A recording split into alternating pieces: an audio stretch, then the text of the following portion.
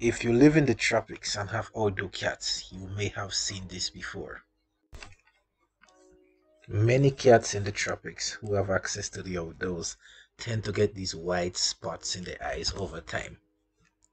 Initially, it was known as Florida spots because it was only seen in Florida.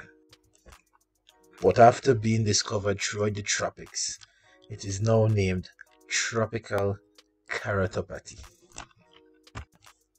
This is a condition most common in cats, but can also be seen in dogs that lives in the tropics or lived in the tropics at some point in their life.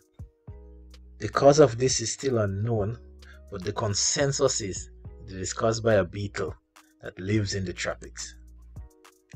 Although the majority of cases may be mild, like this one, some can be very severe and even lead to blindness or really poor vision over time.